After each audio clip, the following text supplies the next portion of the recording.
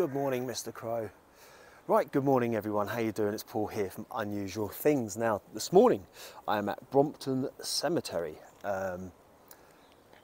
Kensington area, Fulham, and this is a big cemetery. This is classed as one of the magnificent 7 of London cemeteries, or the unusual 7. That's me making things up. But yeah, it's an old cemetery. It's got a lot of history to it. It's really dark at the moment. I know it looks like it's quite light out, but that's because I'm by the road there. I'm the only person in here. I've just literally seen the guy open it up. And as usual in cemeteries, in the mornings, you hear nature, and you hear lots of other little weird noises as well, which makes you think, what the hell is that? But this morning, we've come here to see the final resting place of Emmeline Pankhurst. Now, of course, you will all know her from the suffragette movement. I'll tell you a bit more about her in a moment. So if you like the video today, if you could give it a thumbs up for me. And of course, if you haven't done so already, maybe subscribe to the channel if this is your sort of thing. If it's your first time here, welcome. And yeah, if you are a subscriber and you want to know when the new videos come out, make sure you hit that little notification bell, and you'll be brought up to date as to when all the new videos come out. I don't know where the camera's going. Look at it, it's amazing, isn't it? I love it, it's great. Right, anyway, let's get on with it, shall we? I'll tell you some more information about Emmeline Pankhurst.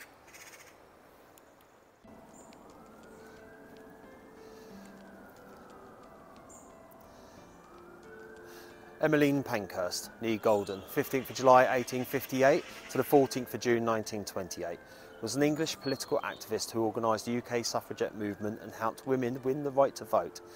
In 1999, Time named her as one of the 100 most important people of the 20th century, stating that she shaped an idea of objects for our time and shook society into a new pattern from which there could be no going back.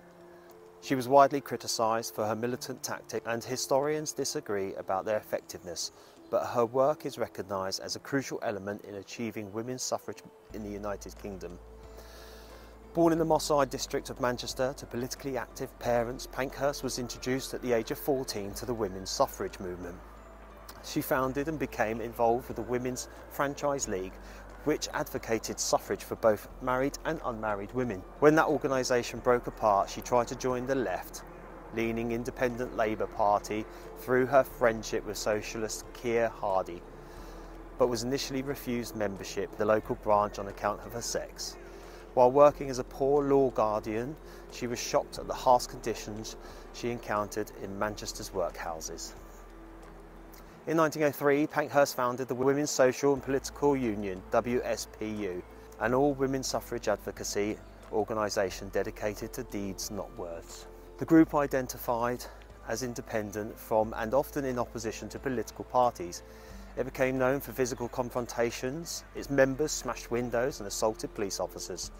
Pankhurst, her daughters and other WSPU activists received repeated prison sentences where they staged hunger strikes to secure better conditions and were often force-fed. As Pankhurst's eldest daughter, Christabel, took leadership of the WSPU, antagonism between the group and the government grew.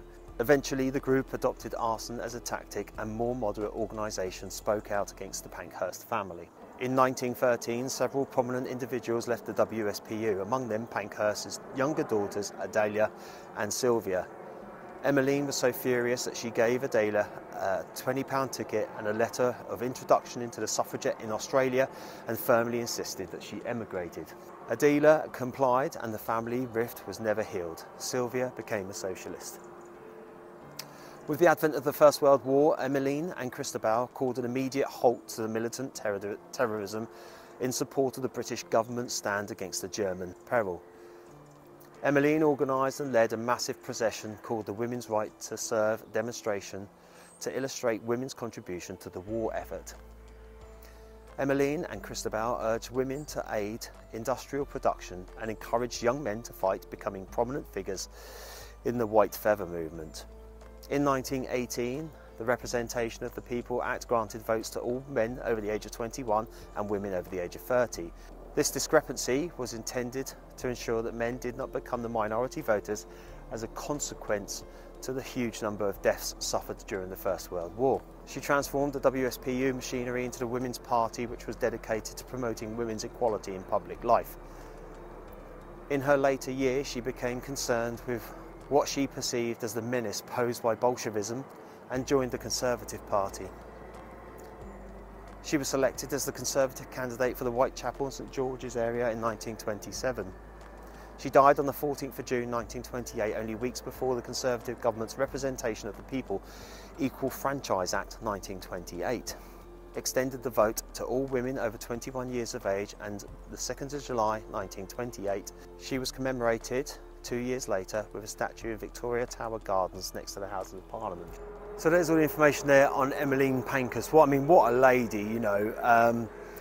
Not only what she did for women, but also what she's done for inclusion. And you know, as we know, in this day and age, we should be more inclusive. There's a long way to go for a lot of things yet, but she set the trend. So yeah. Anyway, I think I found it.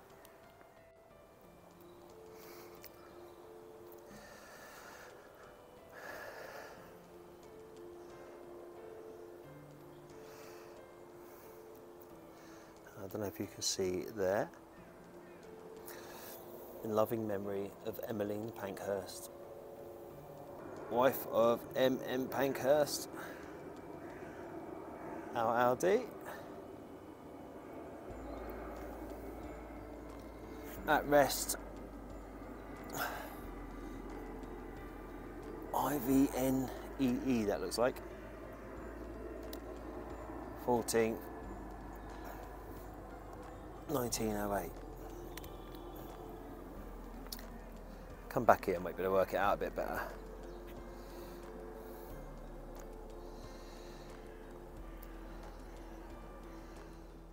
So there we have the final resting place there of Emmeline Pankhurst, and we've all got a lot to thank that lady for.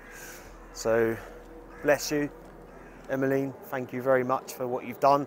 And like I said earlier, not only for women's rights, but for everyone's really, for inclusion, and to allow people to have a voice.